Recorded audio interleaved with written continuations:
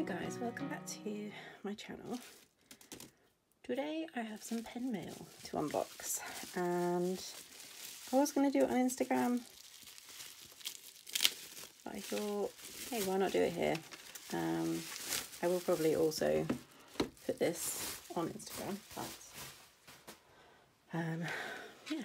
So it's from Pensacci and yeah, it's a Pilot pen. Let's just open this little, oh, we love to be Instagrammed, some cute little washi tape. So I ordered this on my birthday as a treat. So I ordered it on the 2nd of May, but they were having a like sale event, and they were on holiday until the 6th of May, I think it was. Oh, so it comes with these cute little thank you and thank you for your kindness. So that must be the Japanese. I'm going to keep those because it would be really nice to learn that. So it came wrapped in that bubble wrap, but then was just in a like plastic sleeve. It came via DPD, not DPD, sorry. It came via DHL. And I haven't been charged any customs yet. I don't know if DHL might be one of the companies that bills you after. We'll have to see. Okay, so here we go. So it is a Pilot Custom 823 in the amber colour with a fine nib. Ooh, it is weighty, guys. It is weighty. Let's take these off. So there you go. So you've got the Custom 823 Pilot made in Japan. So I'm sure lots of you know full well what a Pilot Custom 823 is, but for those of you that don't, it is a vacuum fill fountain pen. So if I unscrew, I don't know how far I have to unscrew it before you can pull it. Let's see. Oh, there we go. Yeah. So it has this plunger rod, and yeah, you sort of create a seal. You can actually like lock it shut so that the ink doesn't leak. It has a gold nib. It's really pretty. And of course it is a Japanese fine, so it is incredibly fine. Like it is a needle point nib almost. And yeah, I wanted the amber colour because I just thought it was a little bit different. The smoke, I just felt like, well, you know, it's just grey, whereas to me, like the amber is a kind of almost like a pretty neutral. So let's ink this baby up. I've never used a vacuum fill before, so if I get this wrong, you know, it's quite likely. You do get this information sheet that just show you how to do it, and I have watched videos on YouTube of how to do this as well, so that I can figure it out. So yeah, the Type P fountain pen has a built-in ink pump mechanism. Best results can only be reached by using 70 ml bottles of Pilot ink.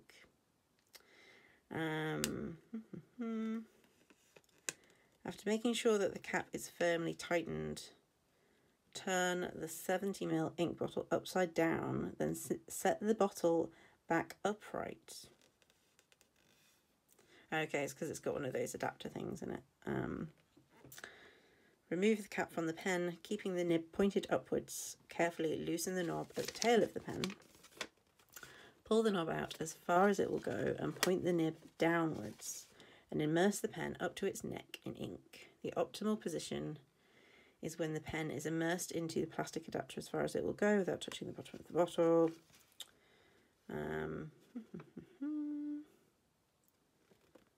Okay, hold the pen upright and push the knob back in. A vacuum will be created and ink will be sucked into the pen as the knob is returned. After the pen has been filled with ink, fasten the nib by turning it clockwise. Take the pen out of the ink bottle and point the nib upwards to remove any drops of ink with a soft cloth or tissue. So it does say, like, keep it away from excessive heat and blah, blah, blah. To clean, you have to flush several times with cool water. And it does say do not try to repair yourself, though I do know that people do take it apart.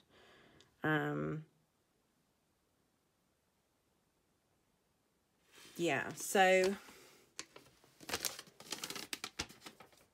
let's give this a go. Why do I feel so scared? It's just a pen. So the ink that I'm going to fill this with is Noodler's Golden Brown, which I've had for a long time and I haven't actually really used because just in the pens that I was using it wasn't really impressing me very much. So I'm going to try it in this one and we shall see whether I like it or not. I am just going to get my fountain pen rag out just so that I've got it. And let's give this a go. So I feel like it's so pretty. The nib is just so very pretty. So untighten.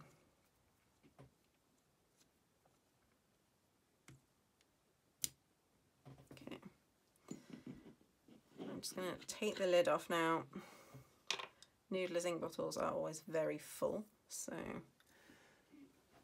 you kind of need to be able to see what you can see. Okay, so I'm going to pull the stopper out as far as it will go.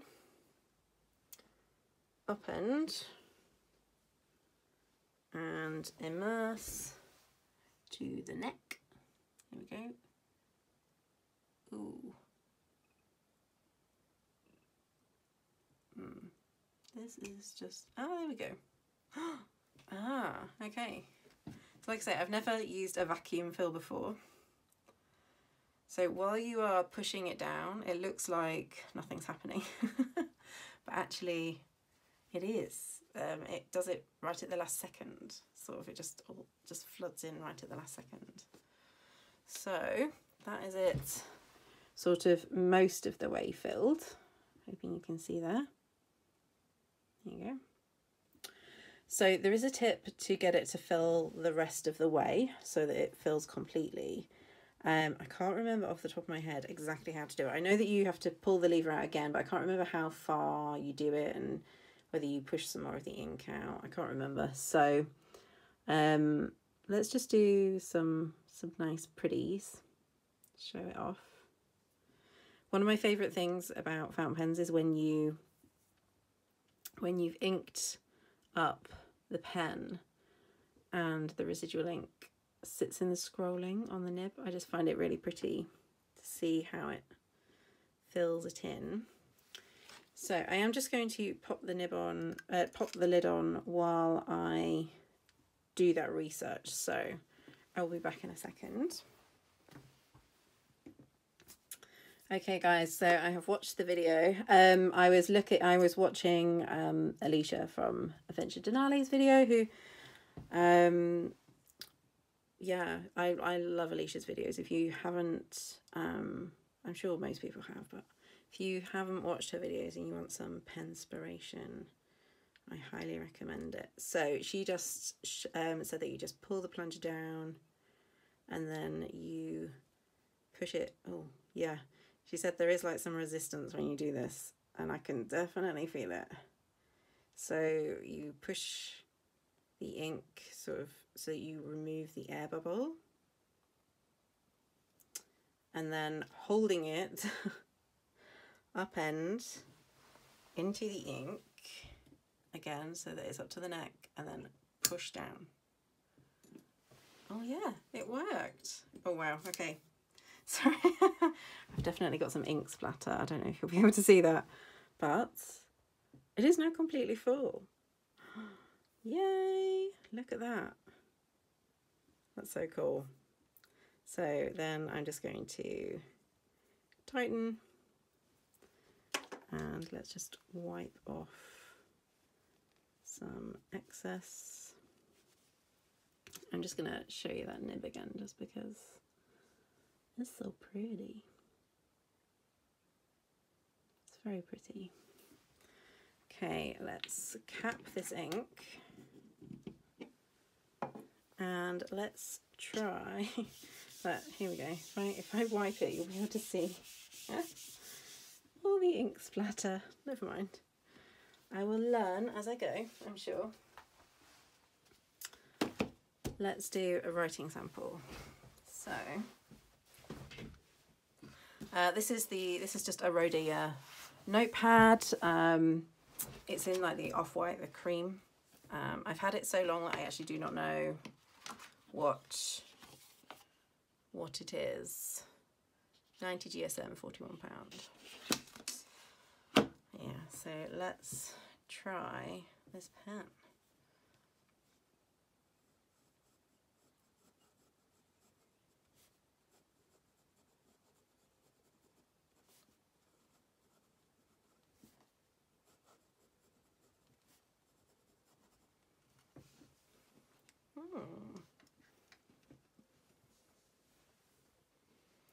So I hear a lot of people talking about this nib being sort of buttery smooth. Obviously I'm not using a Pilot ink in this. I actually don't have a Pilot ink. And I didn't buy the pen. I bought the pen from Japan, obviously. I didn't buy it in that set that also comes with a Pilot ink. So I do really want to get some Pilot inks so that I can try it with the Pilot ink, but yeah.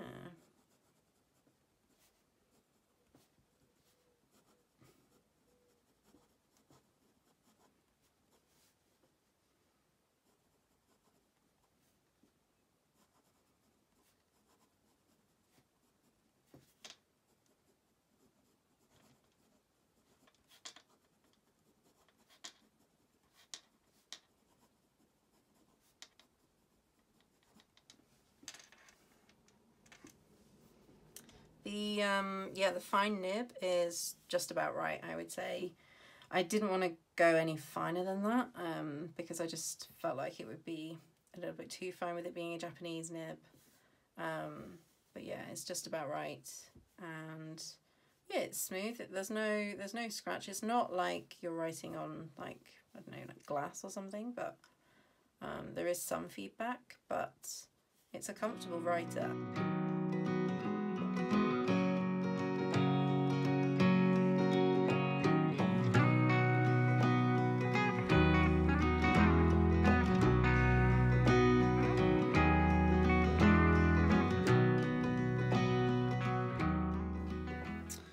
So, first impressions, definitely a really comfortable pen. That was generally like the thing that I was thinking as I was writing with this. Yeah, it really does feel like I could sit and write for hours with this pen. And obviously like the capacity really does support being able to do that. It's weighty, but it's not too weighty. Like it's just enough weight to feel comfortable. It sits really nicely in my hand. I think maybe if you had larger hands, if you were a larger handed person, like, you know, I would say probably average female hands. I don't have particularly petite hands, but I also don't have large female hands. I just have kind of normal female hands. And I feel like it sits naturally. I feel like posted, that feels a little bit too heavy. So I don't think that I would use it posted. Unposted, it is just right. It sits just in the right place. There's just the right amount of weight. Yeah, it feels very comfortable. The nib, I would say, I've heard people describing it as like buttery smooth. Like it's the smoothest writing experience. I wouldn't say that. I would say there is definitely some feedback there. You know, this paper is very smooth, and there was some feedback as I was writing. It wasn't like just completely smooth, but sometimes you do need some feedback. So equally, you know, yeah, I mean, maybe like I'm not using a Pilot ink in this because I don't own any Pilot ink. I do have some on my wish list though, so hopefully if I were to get some Pilot ink, I could also test that. If you buy this like in the UK, I believe, like if you actually buy it from a UK distributor, then I believe it does come with a bottle of ink. Same for the US.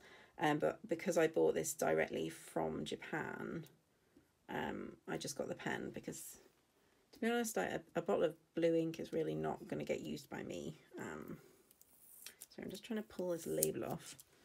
Actually, that's left some sticky residue, which is annoying. So I'm going to have to try and get that off. But, yeah, I would say definitely first impressions. I really like it. And I'm quite surprised, actually, because I'm not going to lie, like the traditional like cigar-shaped pen is not something that I normally gravitate towards. Like I gravitate towards typically like squared off finials, and yeah, it's just not something that I would normally reach for. I don't think is like it's not something that I would look at in a shop and think, oh yes, a traditional shaped pen. But you know what, I like it. I've just realised when I was doing that writing sample, I didn't have this open, and so if you don't know the vacuum fill system, you know when you hear about pens leaking on aeroplanes and things, it's usually because of this sort of system where it's relying on air pressure. So the Pilot comes with like an extra O-ring at the top so that doesn't happen. So essentially when you've got it closed like this, the actual ink chamber is closed off to the feed. So if you do want to sit and write, you are actually supposed to crack it open a little bit so that the ink can flow. So let's just...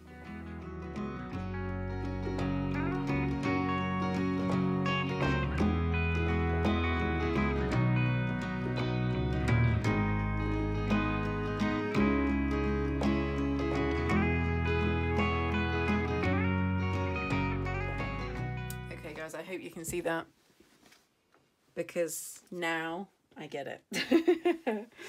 You know, what I was saying before about, oh, you know, there's a bit of feedback, you know, oh, it's not, you know.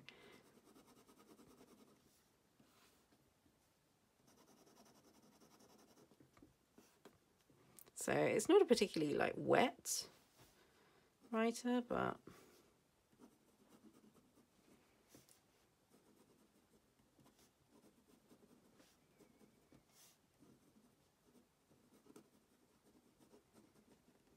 it is very, very smooth.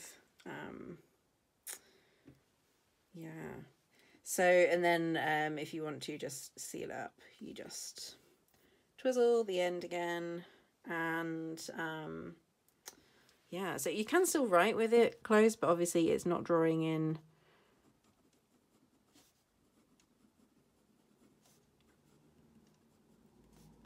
any like fresh ink.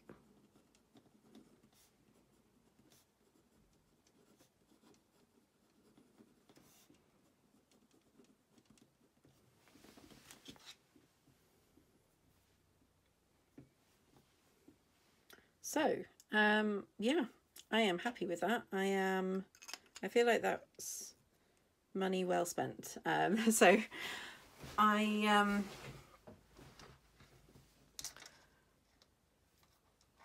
yeah, do you know, I am so surprised by how much I like this pen.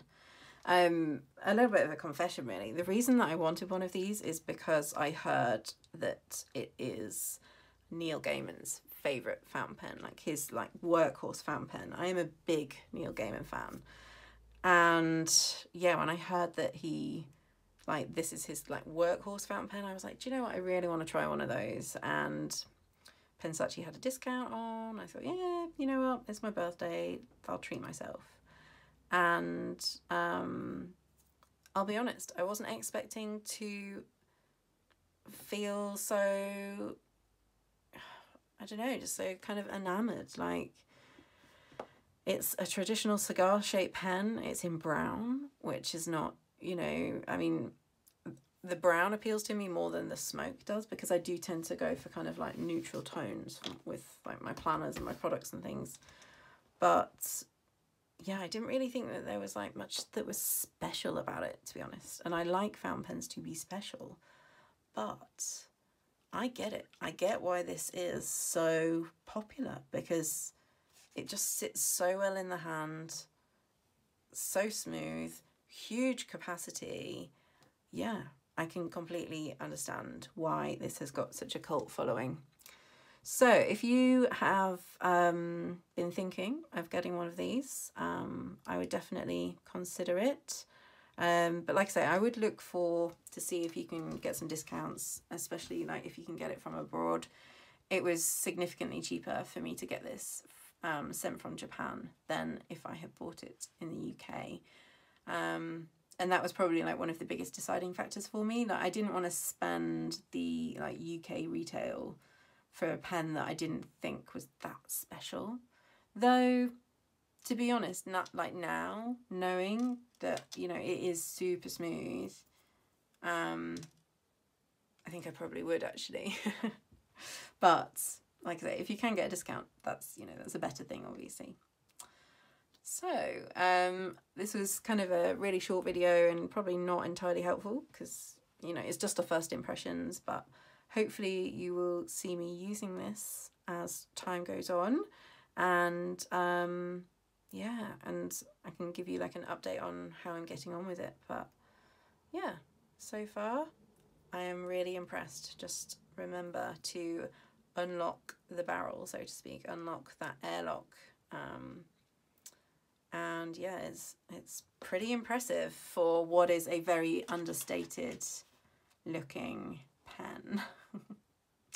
So guys, I hope that you found this video helpful, or that you enjoyed it, and that you were probably watching thinking, Georgina, you've not twisted the end, you've not twisted the end, you need to twist the end before you write. I'm sure you probably were, but I got there in the end, guys. Right, so thank you very much for watching. I will hopefully see you soon in another video. If you did enjoy this video, please do like and subscribe. There should very shortly be a ink collection, swatching collection video hitting my channel soon. And yeah, if you like fountain pens, planning, journaling, that sort of thing, then stick around. But thank you very much for watching, and I will see you soon. Bye.